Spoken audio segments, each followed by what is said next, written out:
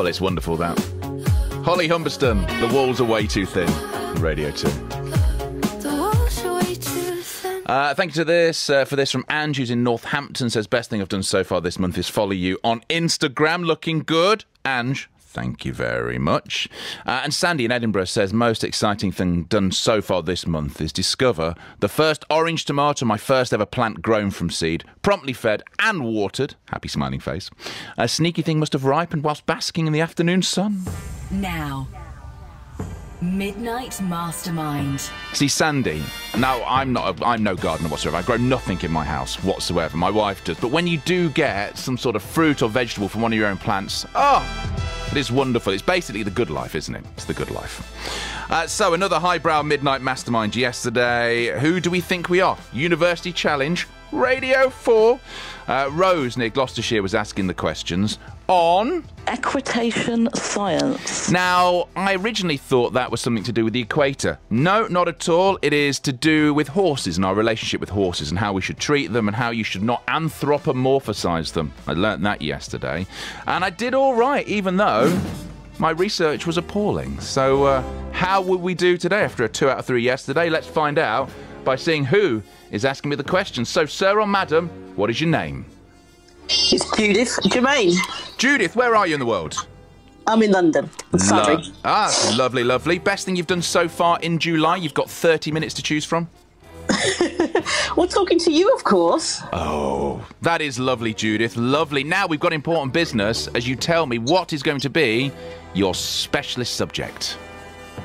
Well, for you, it's going to be Star Trek Voyager. Oh, okay. I do love a bit of Star Trek, I'll be honest. Never watched Voyager, but that shan't stop me. I shall do my research. And then 3 questions on Voyager. Oh, the song's running out, therefore my research time is ending. Oh, this is a big old Wikipedia entry. Oh, anyway, the song has ended, therefore my research time is done. Let me shut that down. We are doing 3 questions on Star Trek Voyager from Judith, who's in Surrey. Judith, I always like to know why. Why this subject? Well, because I specialise in Maverick leadership and I think that Janeway's character is a great Maverick leader. Ooh, go on, explain why. Explain why you think she's a great Maverick leader. Because she stands up for what she believes in. She's all about the greater good, passionate, tolerant. She gets stuff done and she manages to align 2 crews together to the mission. She doesn't go against her principle. Now, you see, before I said I'd never watch Voyager, just doing my research there, I definitely have watched Voyager. I just remember getting frustrated with it because I just wanted them to get home. But I don't want to go into too much in case I ruin your questions. Are you a Trekkie? Are you a Star Trek fan? I'm a serious fan, yeah. Serious fan. So, is this the greatest series for you? It is, definitely. Yeah? Well, I tell you what, it's a great subject. So, let me set the mood. Midnight Mastermind. Of which I've now done. Judith, are you ready to be in control of Radio 2? I am definitely ready. Good. Well, I'm going to sit back from the controls back here on the bridge. You're now going to take over in our away ship. I don't think I'm using the right terminology here for this analogy. And you're now in control of Radio 2. 3 questions on Voyager. Take it away, Judith. Okay, question 1. Which actor was the first Captain Janeway? Okay. Now, I only know 1 actor, so I'm going to go with that. And I must admit, I did think there was only 1. So I'm going to go with Kate Mulgrew.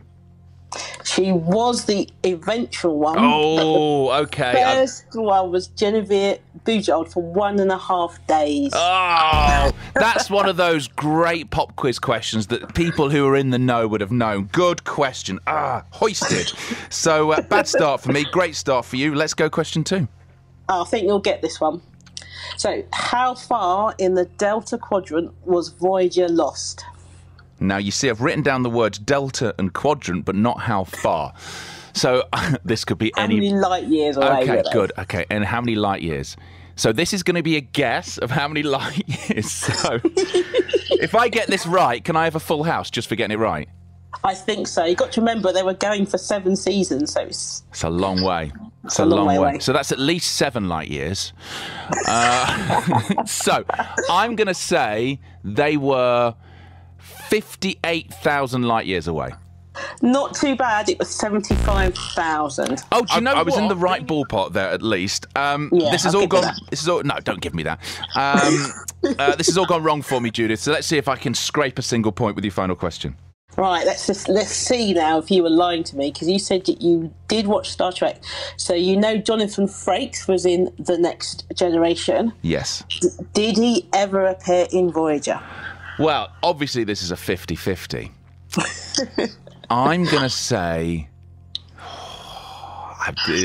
this is between a blowout and just a merely poor score. So I'm going to say, no, he never was. Oh, he was in season 2. Oh, the boos are for me, Judith. The boos are for me. I'm so sorry. No, it's not your fault. It's me for being rubbish. Hey, great questions. If anybody was a fan of Voyager that had got those right, and I'm sure people are playing along right now. You mentioned the fact of what you do. You've written a book as well, haven't you? Yes, I have. So how can people get involved and how can people find out about you and what you do?